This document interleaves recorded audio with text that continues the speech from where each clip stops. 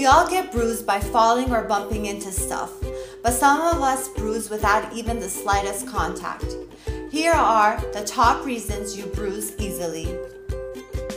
A bruise is a common skin injury that results from the breakage of tiny blood vessels leaking under the skin.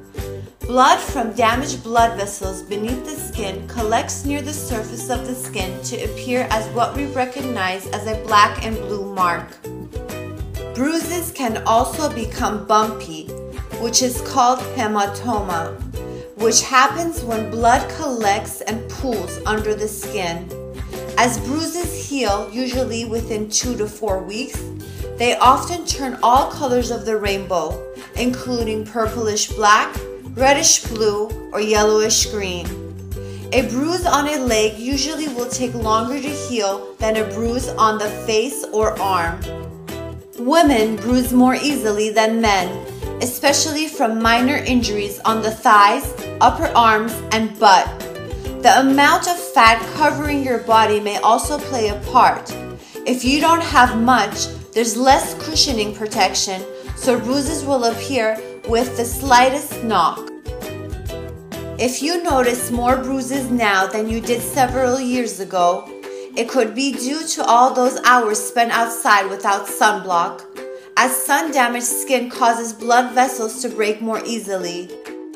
Sudden unexplained bruises, bruising that happens frequently, or bruises that don't go away after a month could be a sign of a health issue, such as an infection or a vitamin deficiency, such as vitamin B12, C, or folic acid.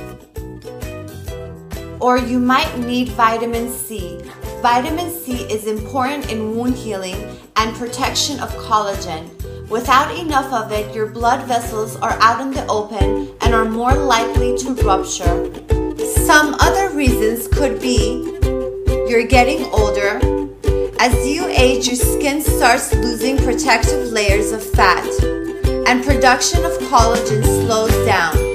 This results in thinner skin that can bruise easily.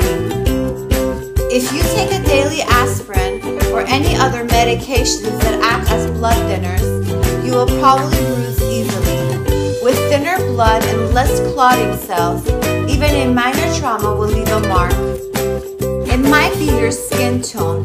If you have light, thin skin, you're naturally more prone to bruising from minor bumps.